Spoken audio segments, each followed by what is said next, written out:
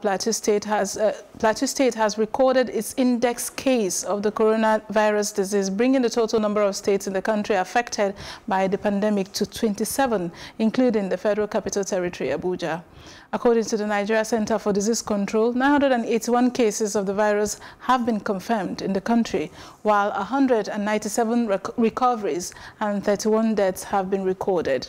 Announcing on Thursday night, the NCDC stated 108 new cases of COVID-19 have been reported, 78 in Lagos, 14 in FCT, 5 in Ogun, 4 in Gombe, 3 in Borno, 2 in Akwa Ibom, 1 in Kwara and Plateau States, respectively.